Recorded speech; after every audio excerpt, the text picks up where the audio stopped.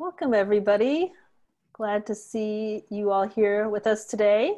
And welcome to our Hutch at Home, How Cancer Cell Social Networks Shape Drug Response. We're really delighted to have Taran Gujral, Assistant Professor in Human Biology Division at Fred Hutch, joining us today.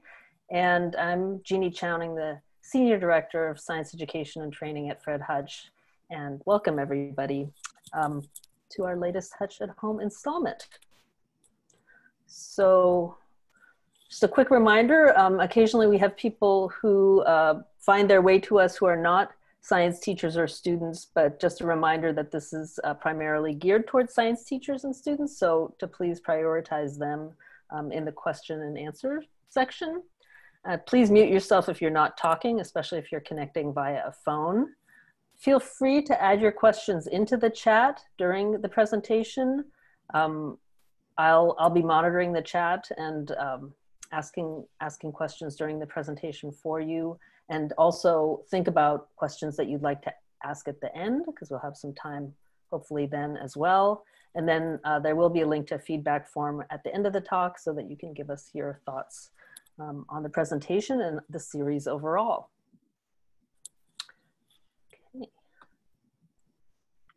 And we met maybe over a year ago, or within the last year. And I was fascinated with the work that Dr. Gujral has been doing, because it is really a big picture view of biology.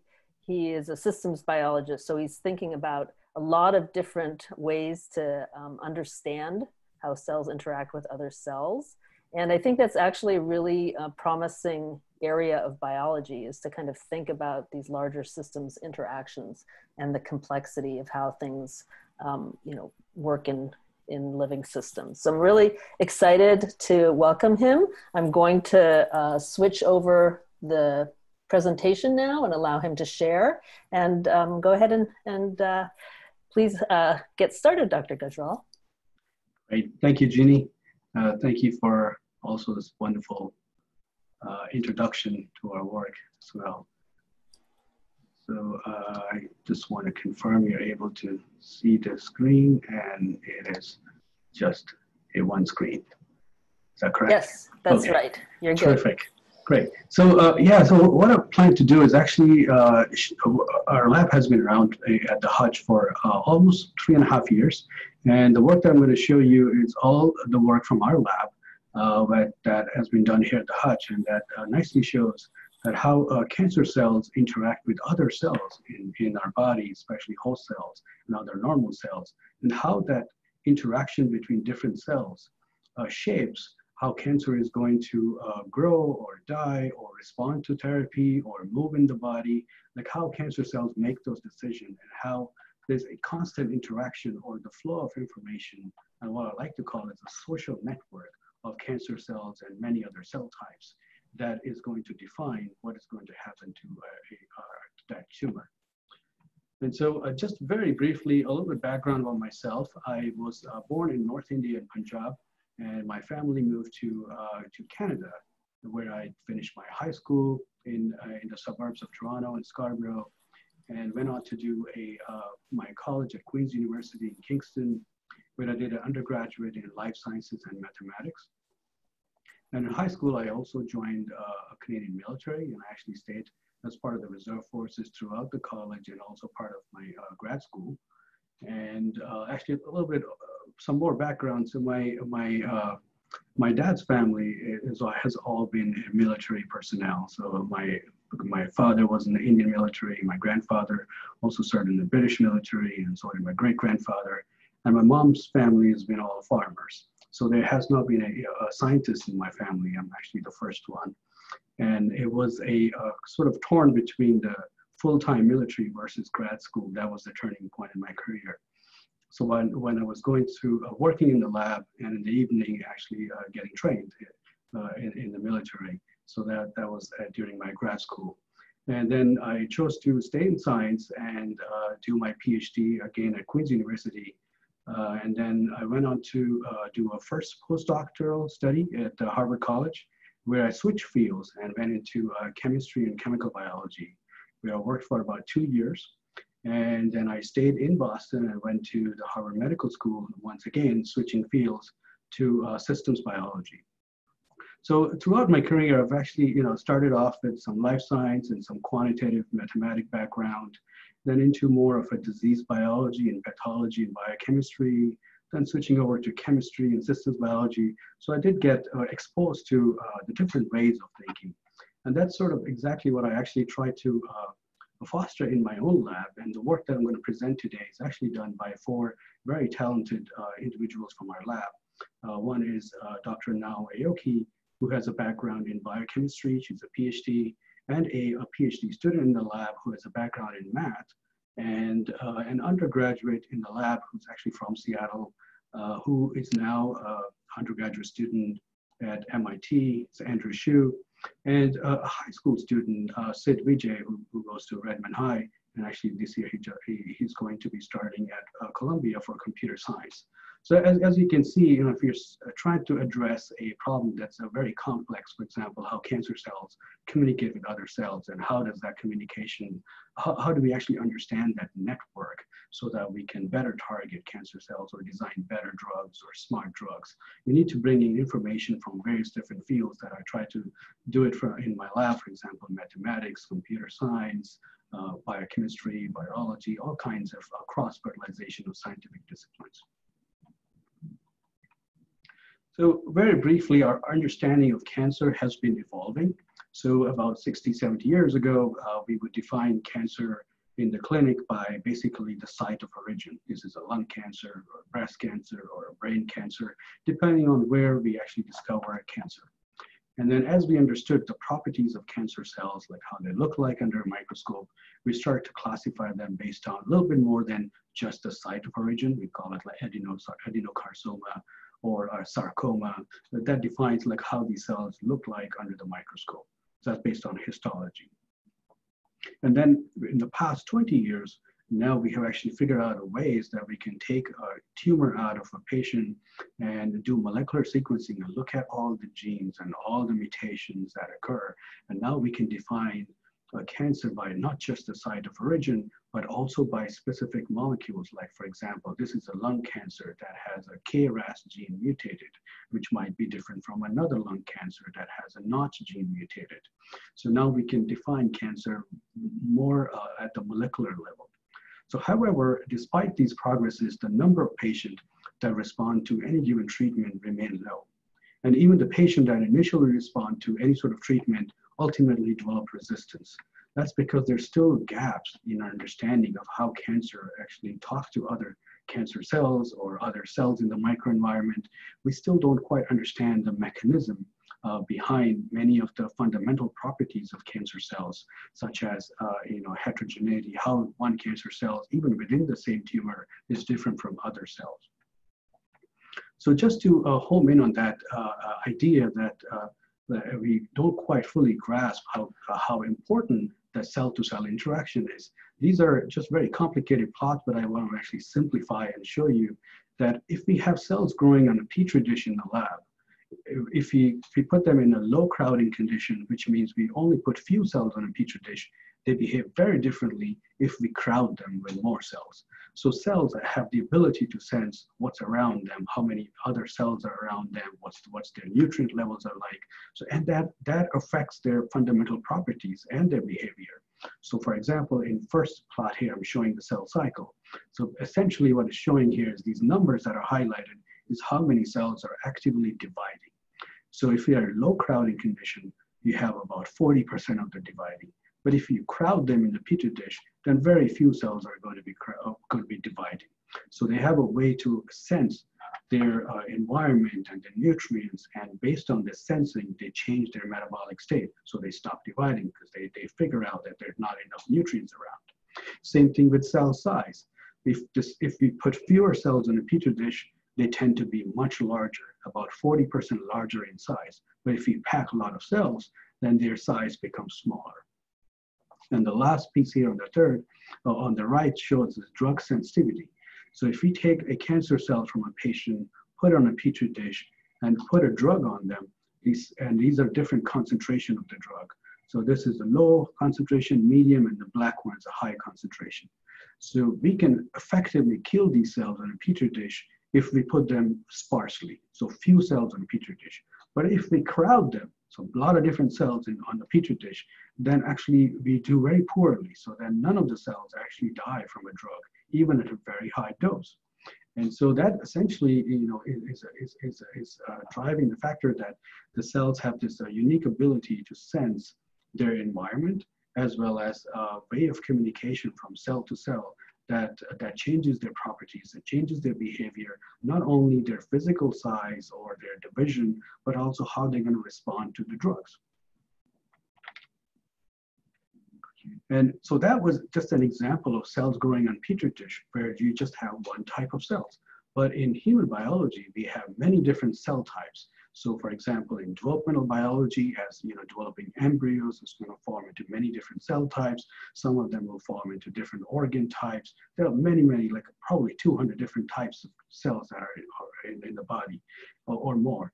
And or cases like where in various states of diseases such as inflammation or in a diabetes where you have fat cells interacting with other cell types. So it gets very complicated when you have not only the cells that interact with the same cell type, but also different cell types. So you have this vast network of communication going on between different cell types that's going to affect how cells are going to make a decision about their behavior or outcome. So for today's talk, we're going to focus on cancer biology. It's what we study in the lab. And from my background, I tend to think of cancer as this a very complex system. So not just cancer cells focus, but actually looking at it as an entire system. So if you take a tumor from a patient, you see about less than 50% of the tumor is actually cancer cells. So majority are the other cell types that are present in the tumor, and also other things that are present in the tumor. For example, in the tumor, you have these blues that are cancer cells, but you also have a lot of immune cells, natural killer cells, macrophages, some fat cells, and you also have a lot of fibroblasts that actually support the cancer cells. So many, many different cell types that are present in the tumor. And all of these different cell types, they secrete or they send information. They secrete cytokines and growth factors. So for example, our immune cells are supposed to stop the growth of cancer cells, but somehow this network of information between different cell types corrupt the immune cells or the fibroblasts that are surrounding them. Instead of tumor inhibiting, they end up tumor promoting. So there's a constant interaction between different cell types. And these cell types secrete cytokines or growth factors. These are the small proteins that are secreted from these cells that helps the cancer cells grow. And also within the tumor, not the two cancer cells are never alike. There's also heterogeneity. That's what we call when things are very different. So when even the two cancer cells are actually not quite the same looking. There could be differences in their genes, differences in their mutation. So it's a very, very complex system. So our approach, how do we actually study this complex system, is actually to think of it as for example, the properties of cancer cells. So the cancer cells are programmed in a way that they need to be able to communicate with their microenvironment. And so for example, they need to be able to secrete these enzymes so that makes the way for cancer cells to move, because there's a lot of extracellular matrix. So there's a lot of sort of a glue that's surrounding these cancer cells, and these cancer cells secrete these matrix so that allows them to migrate or to invade into the surrounding tissue, or to form new blood vessels as angiogenesis that allows them to move to a different site. So that's called metastasis. That's when we see cancer actually spread from primary site to other sites. And while doing this, they also need to be able to evade the immune system, to suppress the immune system so they don't get killed along the way. And also during this whole process, they also need to be able to evade or resist to the therapy that is actually happening in the clinic, so different drugs that are given to patients. So all of these different features are the functional behavior of cancer cells. And in order to study that as a system, we need to actually not tackle this one at a time, but actually study how, as a system, is allowing the cancer cells to be able to migrate or invade or form new blood vessels or proliferate in a new site. So just bringing that information into the lab, this is a cartoon that actually nicely shows sort of a timeline, and in some levels it's still used in the lab, a different model system. So how do we study how cancer cells communicate with other cells? So about 70 years ago, the first sort of cancer cell lines were developed. So this cartoon shows from left side to the right side, where as we progress from left to the right, it becomes more complex, which means physiologically it's more relevant. So which means we are getting more closer to the human system. So in the lab, the most commonly used system is a cell culture, where we take a tumor, we break it apart into pieces, and we take the cancer cells, we grow them in petri dish, and we study their behavior. So that's the most simplest model system we can study. We can put two different cell types in the petri dish and study how they affect each other. And as we can also make these systems more complicated and more relevant to the physiology or the working of our body. So we can put them into three-dimensional. Instead of a petri dish, you can add some matrix to them so that different cell types will now be more closely interacting with each other. And on the other side of the spectrum, we have model organisms such as mice or Drosophila. Those are some common model organisms that are used for cancer biology and for studying cell-to-cell interactions. And the other ones are then more human-derived. So you take a tumor from a patient and you actually then inject into a mice, you allow that tumor to grow in mouse. And the one that actually I'm going to talk about today that we have developed in our lab and also many others are using it is called a tissue slice. I like the system because it sort of sits in the sweet spot of cell culture and more human-derived. So there are pros and cons of each of these model systems. So cell culture is easy to do in the lab. You can perturb, which means you can inhibit genes, you can add drugs, but it's very harder to do that in human systems or human-derived system. But the tissue slice sits somewhere in the middle where we can make these slices very simply in the lab and allow these slices to be culture in the lab and then still be able to add drugs or be able to perturb or knock down genes in these slices. So essentially what this is actually not something that I invented, actually we learned from neuroscience. So neuroscientists in 1960s had figured that if you want to study how a brain works, you don't want to take it apart and put it into small pieces. You will never understand how a brain works. So you actually make thin slices of brain. So you take the mouse brain out, and then you cut it very, very thin slice. And they figure out a way how they can put that slice on a petri dish in the lab and then maintain its viability, maintain that slice in the lab for several weeks to several months. And then they study the slice, the behavior of the slice, the electrochemical activity of the slice, and how the neurons are behaving in that slice. So essentially, we've actually adopted the same thing that neuroscientists have been doing into cancer biology. So we don't break the tumor into small pieces. We actually keep the tumor as intact as possible and make very thin slices. And pretty much the same kind of concept. So then we can culture these slices in the lab. So now in the slice, you have cancer cells, you have endothelial cells, you have a fibroblast, you have immune cells, you have many different cell types. So you have that social network intact and preserved in a slice that allows us to study how the cells are actually behaving in the context of other cell types. So then now if we add drugs, if we perturb the system, then we can study not just the cancer cells, but also in sort of a more native environment, how the cells are going to behave or respond to certain drugs. And with this method, we can also make a large number of slices, so we can treat with different drugs. We can keep them in culture for more than a month. So that also gives us enough window of time to study cancer cell behavior. So this is another picture that shows we get a tumor sample. So I work very closely with some of the surgeons here at University of Washington Medical Center. Whenever there's a surgery, we get information and someone actually sits outside and get the tumor back to our lab as fast as possible. And then we make these biopsy punches. And then from them, we use this very high, fast moving blade and we cut basically thin slices. And then we keep these slices on on a petri dish that sort of, we don't actually culture the slice directly on the plastic. They're actually sitting on another thing, we call it an insert. So it's a membrane insert that floats on the petri dish, and at the bottom is a media. So the slices get their nutrients from the media through the capillary action. And this is what the slice actually looks like. And these are all like the cells that are proliferating. That's the Ki67 staining, where it has a lot of cancer cells and many other cell types. You can look at here, this is an ultra electron microscopy image of the slice that shows a lot of immune cells, neutrophils, and cancer cells. And this is a capillary. So we maintain the 3D architecture of the tumor intact in these slices.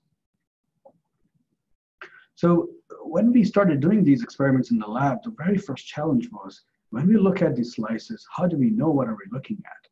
So I'm going to play this video. I don't know if it actually, hope it plays on your end. So this is looking at the slice from top to bottom. So this is a very densely packed cells, and then a lot of glue, which we call extracellular matrix. So if you just look at it under a microscope, you have no idea which one is a cancer cell, which one is an immune cell, and where is the blood vessel. Under a light microscope, it's just impossible to tell. So the first challenge we had was, so this is a breast tumor from a mouse, 9 days in vitro cultures after 9 days. So first challenge we had to address is, how do we find out what are we looking at? So this is a problem we address using an antibody. So antibody is a small protein that is labeled with a fluorophore that can detect under a microscope. And on the other side, it detects a protein that is specifically present in only one cell type. So then we add the antibody that will detect cancer cells, antibody that will detect T cells, antibody that will detect endothelial cells, microvessels, and these different antibodies had different colors of them. So when we put these antibodies on the slices and look under the microscope, now all the cells actually light up. So that was nice. And now we can actually see where the cancer cells are and how closely are they interacting with different immune cells or fibroblasts, or how are they positioned relative to microvessels, or where their cells, cancer cells, get their nutrients from. So now, we are looking under the microscope, and now we know what we're looking at, where the cancer cells are, so we can actually start to understand their behavior. We had a clarifying question in the chat. So are they not submerged, the cells? Can they signal to each other through the media? Can you talk a little bit more about? Absolutely, that's a great question. So absolutely, so they can, so in the slice, they can signal to each other through extracellular matrix and through directly secreting. But there's also a way they can also signal a long distance. So basically, they can signal some proteins or secrete proteins that will go into the media, and then eventually those will be picked up by other cells. So it can be both a short-term communication within the slice and also through the media. That's a long-term communication. Thank you. So this is actually the same image, but essentially showing CD102. So that's an antibody that detects endothelial cells. So these are the cells that will light up small blood vessels in the tumor. And you can actually see all these cells also nicely forming these structures in the slice. The CD3, which will detect all the T cells. So these are all the T immune cells that are supposed to kill the tumor, but they actually don't, but they become compromised. And then the green ones are here the cancer cells, and blue is basically all the cells, because that's the nucleus, lighting up the nucleus in all the cells. So now looking at the slides, we can see where the cells are. And this is another image that shows that we can not only put antibodies, but also different kinds of labeling techniques, other labeling techniques using a green fluorescent protein. So if we want to label cells with green fluorescent protein, for example, cancer cells, we can also put that on the cell and image. So this is actually an image taken on day 34, showing 2 cancer cells here. I'm going to show you that actually also in the video. So this is a 10-minute video of just focusing on 2 cells in a tumor slice. And you can see within 10 minutes, they're actually moving a lot. And we were very surprised to see how much movement there is in the slice, because even though they are very densely packed, there's a ton of movement going on in the slice. This is, look at it as a contraction of this lamellipodia on these things. And this is the image on the right is the video that will show how their nucleus orientation is changing. This is again a 10-minute video. So you can see how their actually orientation is changing. That means they're actually moving around quite a lot in a slice. And initially when we started doing this work, we didn't think actually there will be much movement, but there was actually a lot of movement that was observed in the tissue slice, in the tumor tissue slices. So then, okay, now we can make the slices from the tumor. We can light up different cells, and we can make nice movies, but then what? So in order for us to study this as a system, how cancer cells behave or respond to therapy, or why they don't respond to therapy, we also need a way to deliver drugs to them. So in a petri dish, it's very easy. You just add the drug to the media, and the drug diffuses into the cells. But in a tissue slice, you have a three-dimensional. So because the tissue slice is about 400 microns, so that's about 20 cell layers. So you have actually one layer, so you have like about 10 to 20 cell layers, take a tissue slice. So we have to make sure the drug reaches every cell or most of the cells. So for this, we did some experiments where we use a drug called doxorubicin. And we chose this drug because this drug is actually red and it fluoresces. So if you look under the microscope, you can see where it is or how many cells take up. And this is also a chemotherapy that is given for breast cancer. And we're working with breast cancer slices here. So we figure out a way how to actually put this drug on the slice, and within 10 minutes, actually drug goes to almost every cell in the slice. So some few tricks we did in the lab, basically rotating the slice and putting drug on the top and also at the bottom, that helps. So within 10 minutes, you can see here in the red is the drug doxorubicin enters almost every cell in the slice. And it's actually retained in the cells as well. So now that we have actually established a nice system where it's not a cell culture, where you don't break apart the tumor, we keep this whole social network of the tumor intact in a slice environment and culture it. We can keep them viable so that the cells don't die for at least for several weeks. And we can label different cell types. We can put drugs on them. Now, can we do a drug screen? Can we screen a lot of drugs and figure out which drug is going to be effective in this tumor slice? So the idea was to compare if we do a drug screen on a tumor slice, which is in this three-dimensional format, or the drugs on Petri dish. So we actually attempted to test the same set of drugs. So we tested about 25 to 30 drugs on the tumor slices and also on cells. So the idea is to actually be able to find the drugs that don't kill cancer cells directly, but actually kill these supporting cells. So for example, a fibroblast or immune cells or other things that are helping the cancer cells grow. Because we do exceptionally good job of killing cancer cells in Petri dish, but sooner or later they figure out a way to survive and resist and develop resistance in vivo.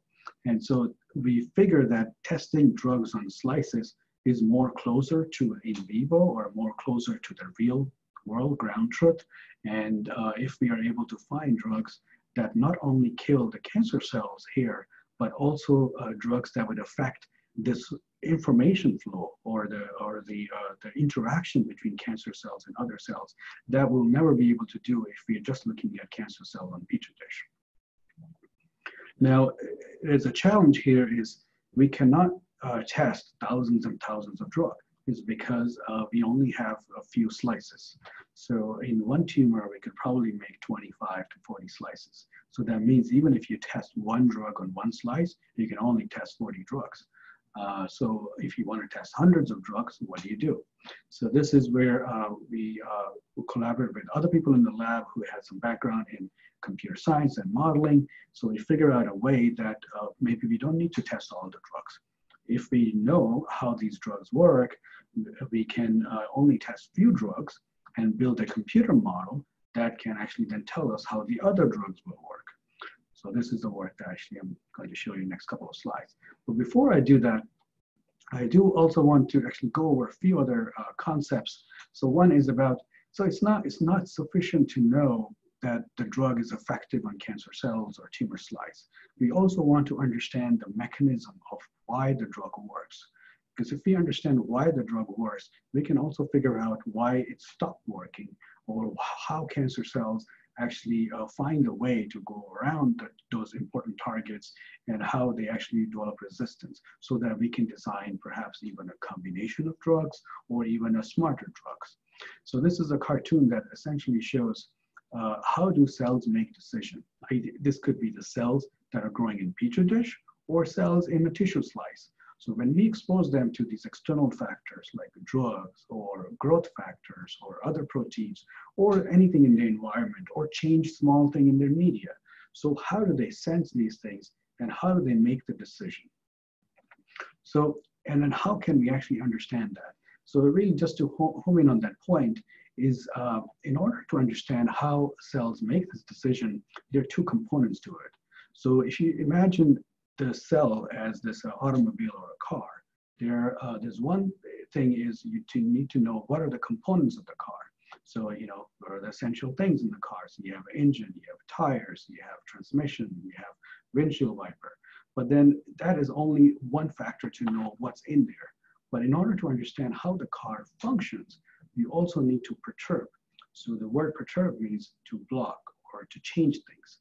So for example, if you press on the accelerator, the car moves forward. So that tells you, okay, if you press on the gas, the car moves forward. So this is the important part.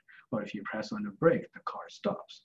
Or if the windows are broken, the car will still work. So that means, the window is not essential to the functioning of the car. So this is exactly what we're actually trying to do in a cell. Try to build first the catalog of all the proteins and networks of things. And then knowing what all those parts are, then we need to figure out what are the essential parts that the cells actually need, or for example, these cancer cells need. So that's how we can then figure out how the cells make the decision. So for example, if you press on the gas pedal, the car moves forward, or if you mutate KRAS, the cells actually divide uncontrollably. So things like that. So then another concept is about, now I'm going to talk about how we're using some concepts from machine learning and computer science to do our drug screening. As I mentioned, the reason to do this is because we cannot screen hundreds and thousands of drugs. We can only screen few drugs. So in an ideal world, you have one drug, will have one target, and a phenotype is a bunch of cells and they are dying. But that is an ideal world. What happens mostly is that drug will have several other targets, what we commonly known as like side effects. So now some of those other targets may also change the phenotype, but some will not. So, and if you were to combine this with a whole bunch of other drugs, and the two elements to this, if we combine a lot of different drugs, and if we carefully know how these drugs are affecting their targets, then we can use some fancy math to figure out what's going on to the phenotype. So it's like a game of 20 questions.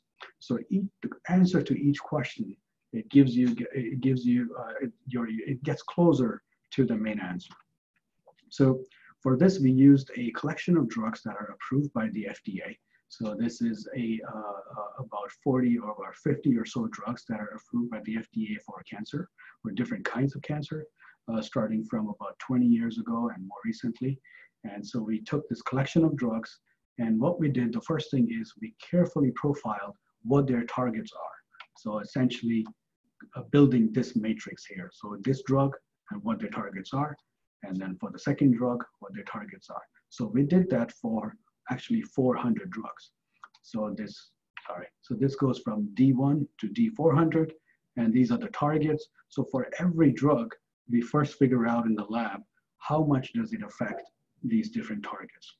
Now, having that information was critical because it only has to be done once. It's done once, so now we know all the drugs that are approved by FDA, how do they affect their targets.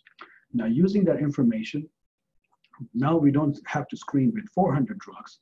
We came up with a shorter list that actually sort of captures what's going on in this area. So now we can only test 30 drugs. And that's the idea, that because for the tumor slices, we cannot test hundreds of drugs, but we can 25 to 30. So we would do a screen with 25 to 30 drugs, and then build a computer model with some mathematics, a linear regression model with some penalty function, and then allow the model to tell us how the other drugs would behave. So this is nice now because now we can do a whole screen in a matter of days because we're only testing 25 to 30 drugs, and build a model which takes few hours, and the model will tell us what will happen to 400 drugs. Now we don't have to test all 400 drugs, but we could go back and test some of them to see how our model is working. So we applied this to the breast tumor slices, and this is like the 25 or so drugs that we tested. So close to 100 means the drug was not effective at all. And close to 0 means drug was very effective. So astarosporine, which is known to be a very dirty inhibitor, it has many, many targets, it's very toxic. So it essentially killed the tumor slice. So that was expected. And then some of the inhibitors didn't do much. Now, this is also very important information for us. So if the drug doesn't work, that suggests that the target that the drug is hitting are not important for cancer cells. So it goes back to my car analogy. So using these drugs that are not effective, so which actually tells us that these targets or these components are not important for the movement of the car or for the survival of the tissue slice. So for this method to work, we need some drugs that are very effective, some that are not effective, and some that are actually medium effective. So if we cover that entire space, we can build a very good model that can predict 89% accuracy of all the other 400 drugs that we have not tested. That's shown in this plot here. So the red dots are the drugs that we tested, and the blue dots are the model predicted values. So now we can actually find many drugs which are very effective, but also less toxic. So essentially what this shows is now we can make slices from the tumor and test few drugs and use a computer model to tell us how the response of other 400 drugs are going to be. And then we can go back to the lab and test that model. Right, so far, so clear, I guess. Okay. So then we did this in a mouse tumor. So we wanted to see how our predictions are in a human tumor, because mouse tumor is different from a human tumor. So, and also within the breast tumor, there's different types of breast cancers. So we're looking at this kind of breast cancer called triple negative breast cancer, for there is no targeted therapy approved. It's mostly chemotherapy.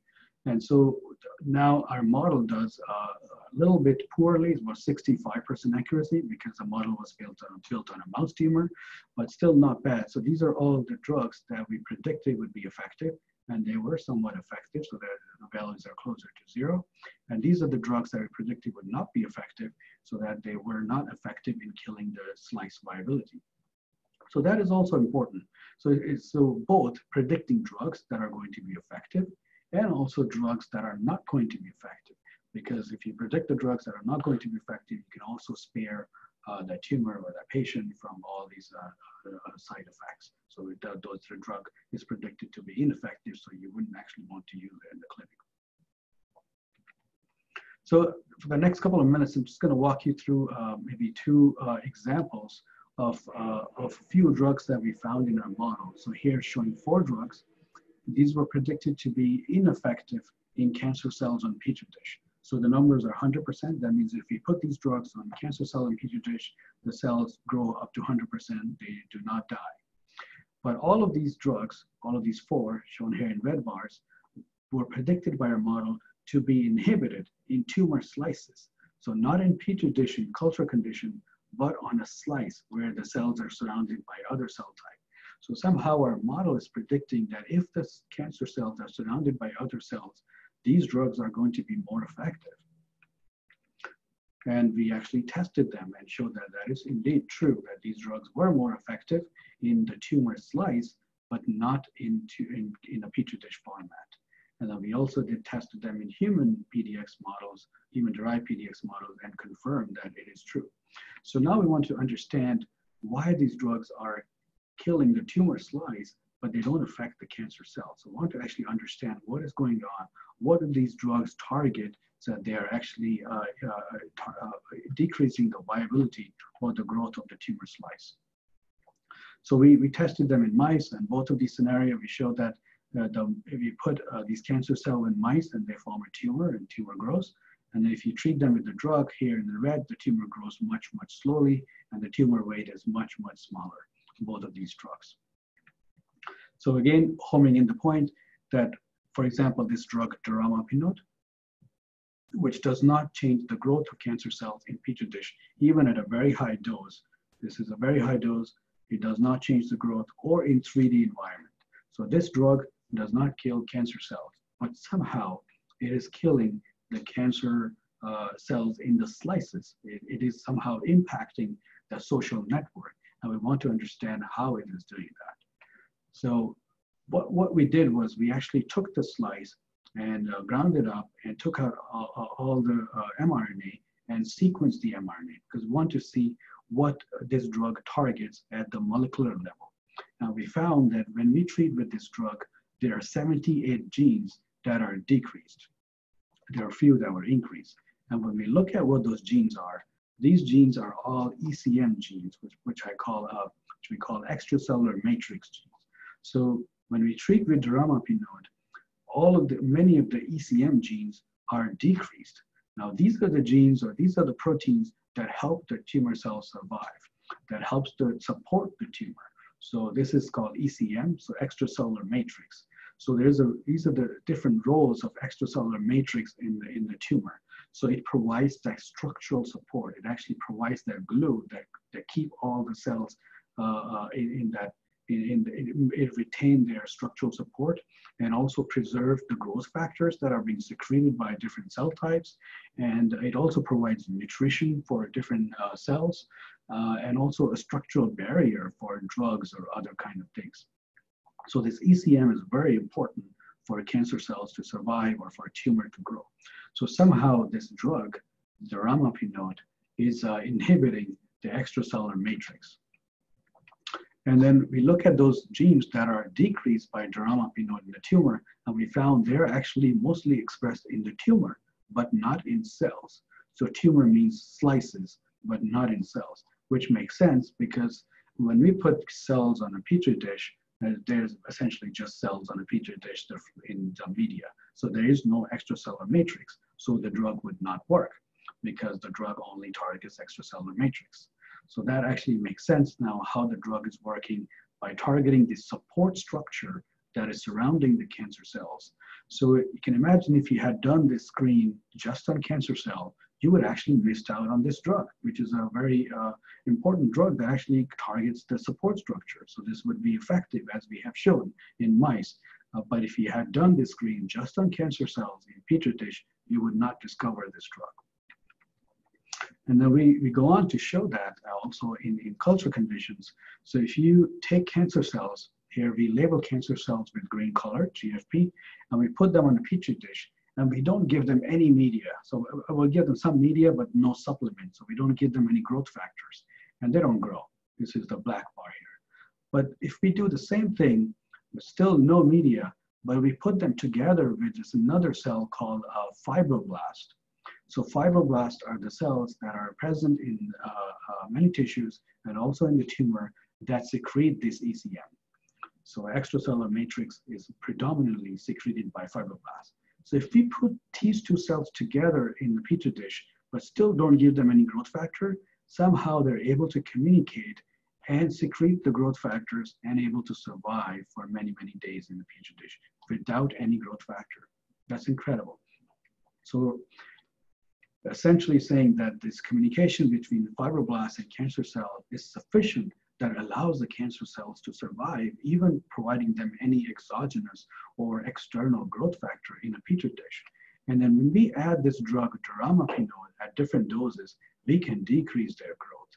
So that essentially proves our point that duramapinode works by targeting the fibroblast and extracellular matrix that allows the cancer cells to grow. It actually shows nicely here in this cartoon, we have this green cancer cells which interact with the CAF, these are the cancer-associated fibroblasts. So the cancer cells first secrete some growth factors or come in physical contact with them, and that allows them to change some of the signaling proteins as shown here. I didn't get into much detail of those, but there's an interaction between cancer cells and fibroblasts that allows the fibroblasts to secrete this extracellular matrix. And that matrix then support the cancer cells. So there's a constant flow of information and interaction between these two cell types that allow cancer cells to survive or to grow, even in very nutrient deficient conditions.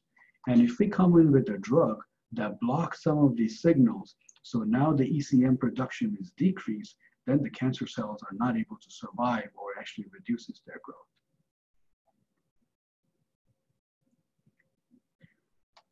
Then, so I showed you how duramabinode works. Very briefly, I'm going to tell you how tivozanib works. So this is the drug, again, does not kill cancer cells, almost 100% prediction by our model and measurement by our experiments, but it does kill the tumor slices. And long story short, it turns out there are these microvessels that I showed earlier in some of the images. So tivozanib targets these microvessels. It doesn't target cancer cells, as seen here. So you see many of these purple microvessels are virtually gone from these tumor slice. So by targeting these microvessels, which provide nutrient to the cancer cells, tivozanib is effective at reducing the growth of the cancer cell. So again, this scenario, tivozanib worked by targeting the interaction between microvessels or endothelial cells, which make up these microvessels, and cancer cells.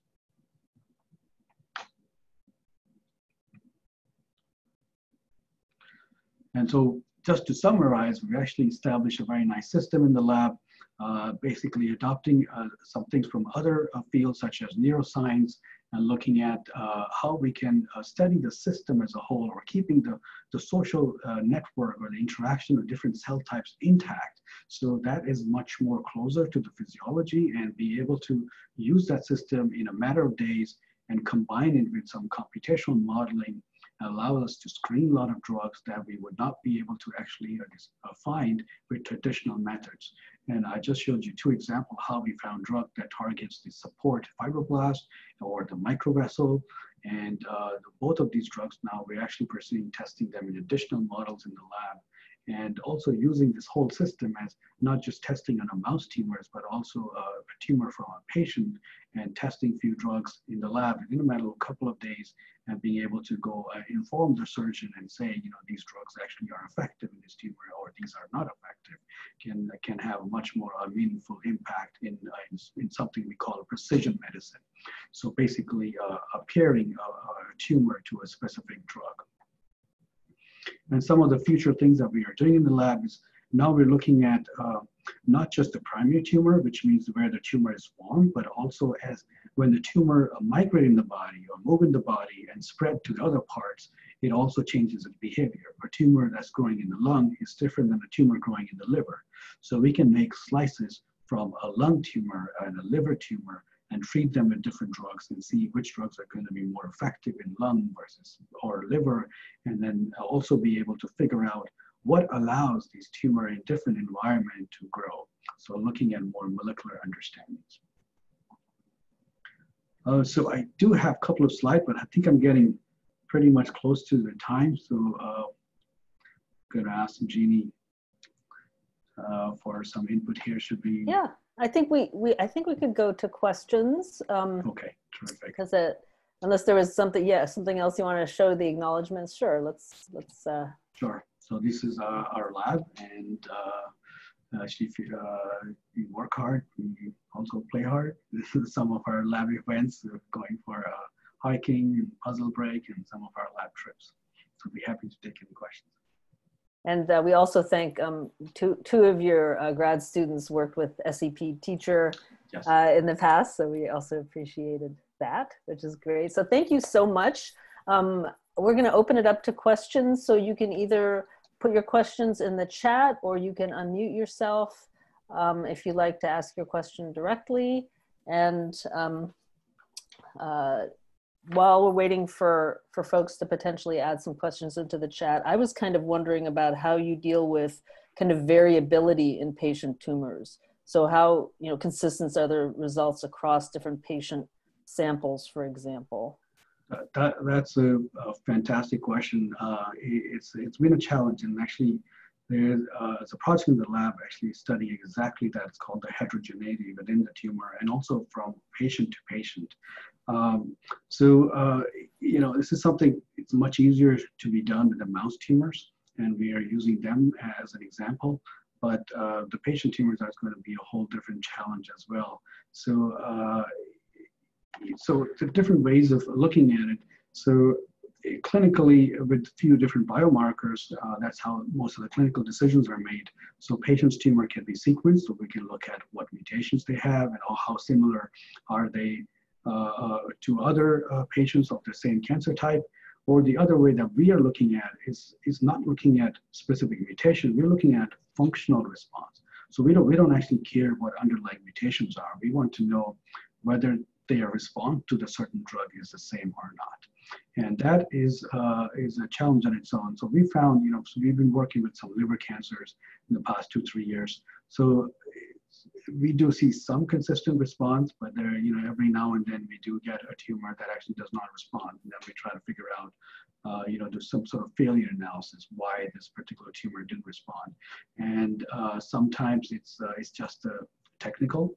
So which means that either the tumor size wasn't big enough, or we didn't get the viable tumor part, or the part that we got wasn't quite the right type or representative of the tumor.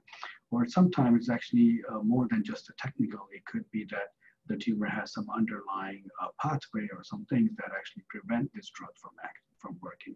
Yeah. So it's a big challenge of looking at heterogeneity, but I'm hoping that with the methods that we are developing, where we're actually combining this sort of testing drugs directly on the patient's tumor and with a computational model, that over time we will actually have enough data to be able to have a more predictive model that will take into account of this heterogeneity. Is the goal to be able to potentially in the future take someone's tumor sample and be able to test it a little bit and then kind of predict which drugs would be best for it? Absolutely. So I work with liver surgeons. So for liver cancer, there are about 6 drugs that are approved. And talking to my colleagues,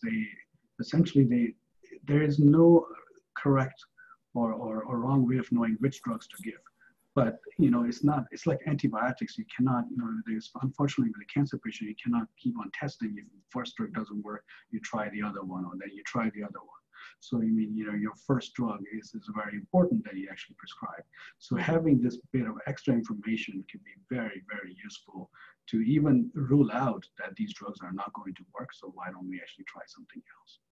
So that's essentially the goal, and we have been doing it actually for the past year and a half. So for us to make this as a more standard test or get it even approved as a way of doing precision medicine, we just need more data and more time, saying we have actually applied this approach to X number of patients, and then we followed how those patients responded on our recommendation, and actually sort of build a sort of a case for this test. That's really interesting. So that you're already doing that a little bit with liver cancer patients. Correct. There's a question in the chat. What information would you like to add to your model to make it more accurate, if anything? Absolutely. So if we could also get some molecular information, that would certainly make it more accurate. So our drugs are targeting proteins. So if we know what proteins are present in those tumors beforehand, because most of the time we find that information afterwards. But if there is a biopsy that was done and someone had figured out or did some kind of a test to know these are the proteins that were present or these are the genes that were mutated, having that information added to the model would certainly make it more predictive and accurate. Danielle, did you have a question? Sure. I was wondering how specific those drugs are. So if you have to, I may have missed this in your talk, but do you have to deliver them right into that tumor, or do they affect extracellular matrix in other places too? Yeah, so most of the drugs that we're using, so about 50 of them are F.D. approved. 200 are various different clinical trials, and other 200 are tool molecules, which are mostly used in the lab. So they vary in their specificity. So some are very specific, some are actually very non-specific. So to do our screen, we tend to use non-specific drugs because we want to hit as many targets as possible. But to answer your question about, for example, duramapinode that targets this extracellular matrix. So in the lab, when we test on a slice, we just add that drug right on top of a slice, so it just goes to the tumor. But when we do test this drug in, say, in a mouse, then it is delivered through either IV or intraperitoneal. So it will go through the bloodstream and will probably go other places as well. So these, I said 50 of these drugs are FDA approved, so they have gone through the safety trials in the humans. So we even though we built a model based on 400 drugs, when we say go for a recommendation or testing drugs in mice, we tend to go for the drugs that have passed the safety profile because that gets us closer to, or the drugs that are currently in phases of clinical trial. So for duramapinode, it's possible that it would also target fibroblasts other places, not just cancer cells, but the fibroblasts are also very resilient population. But we suspect that because of targeting fibroblasts, the neighboring cells that are mostly going to be effective will be in the tumor cells. I have a question because I know a couple of the students on the line are really interested in computational biology, and you were kind of coming out of also, some intelligence services and kind of thinking about mathematically, and talk about for students who might be interested in computation and biology, like what you see as good directions for them to go, or what you would recommend. Absolutely. So I actually have 2 high school students right now who are both computer science and or intend to also pursue a computer science major in college.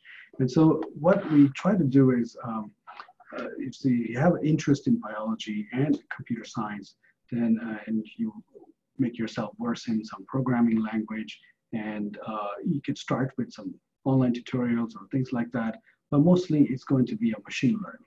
So in biology these days, it's very easy for us to collect large amount of data. So within a matter of days, you could end up with gigabyte, terabytes of data. And then some important questions. So for example, in our lab, we're looking at, responding drugs, tumor responding to drugs or not responding to drugs. So we have a large amount of data. And if we can couple that with some machine learning approaches or building some computational models, that it's just very easy to collect data, but very hard to make sense of it. So we're employing some computational tools, starting with simple regression model to nonlinear neural networks, or some more sophisticated CNN models to be able to help derive hypotheses from the data.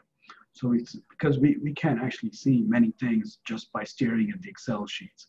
So we are hoping that, in the lab, when the student work together with the senior scientists, so they provide them a more context of what the problem is, what the data set is, and then what we're hoping to achieve, and develop some hypothesis. So build a model that will have some prediction, and we take that prediction back into the lab and test.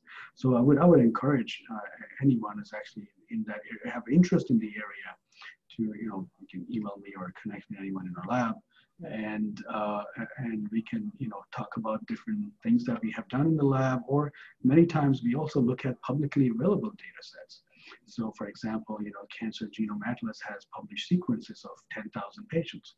So actually one of my high school students just published a paper in translation science where we did just that. We looked at 10,000 patients, their sequencing data that was available publicly, and we analyzed that data and made some hypotheses. And then Dr. Brian Chen in the lab went in the lab, actually tested some of those hypotheses. That's great. We are just about out of time. So if everybody could either type your appreciation in the chat or use your reaction buttons, or show your video and wave your thanks for this fascinating talk. Thank you so much, Dr. Gujral. I really enjoyed learning more about your work. And I just want to remind everybody that the schedule for Hutch at Home is on the SCP website, and that next week, we hope that you'll come back. We hope this is standing on your calendar, that every Tuesday at 4 you're joining us. But Raquel Sanchez, who's the Managing Director of Global Oncology, will be talking about a global mindset, turning my lived experience into my life's work. And there she is in front of the Uganda Cancer Institute, which is a partnership with Fred Hutch. And so you'll learn more about what Fred Hutch is doing in other parts of the world. So I hope you can join us then. And thanks so much. I'm going to just quickly put into the chat the feedback link if you have some feedback for us. And it's also on this QR code here. And I'll be hanging out for a few minutes afterwards if you want to touch bases. Thanks to all the students and teachers who joined us today. And thanks again to our speaker.